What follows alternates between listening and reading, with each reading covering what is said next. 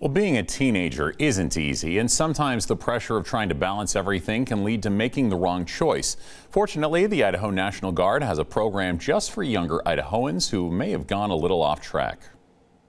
Basically, it's a place of hope, and it was originally instituted actually a little over 25 years ago by the National Guard Bureau to address the need of high school dropouts. Attention!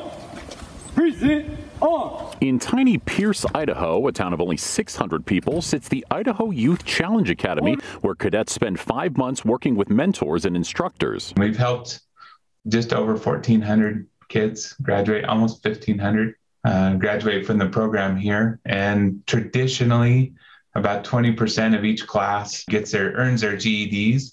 And then about 20% also earns a high school diploma. We're accredited high school. Some cadets are students, like 17-year-old Shelly Mendive, who wanted to get her academics on track before one day joining the military. I don't want to graduate at 21 years old, so I'm just going to do my GED here, and instead of getting a high school diploma, and then I can enlist at 17 and just move on with my life.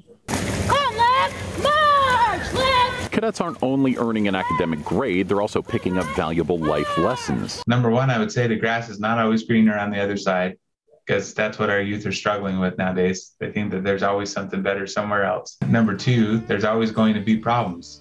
So why not come to a place where you can learn how to face those problems and figure out how to address them in a productive manner, rather than doing the things you've always done that don't seem to be working, because you're the one that makes the grass greener, not anybody else.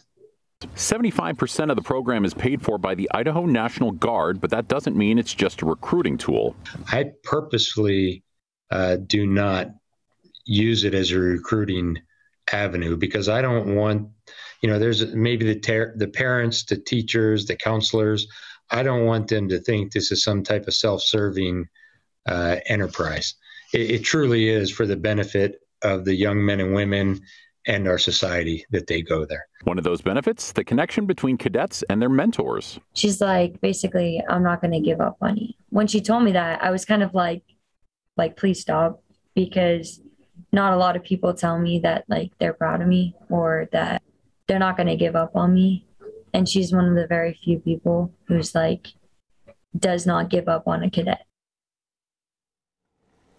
The Academy is hosting several orientations around the state all this month, and if you're worried about the cost, it's 100% free for those who attend. You can find more information at idahonews6.com with this story that I'm going to post in just a bit. And you can also find the Idaho Youth Challenge Academy on Facebook.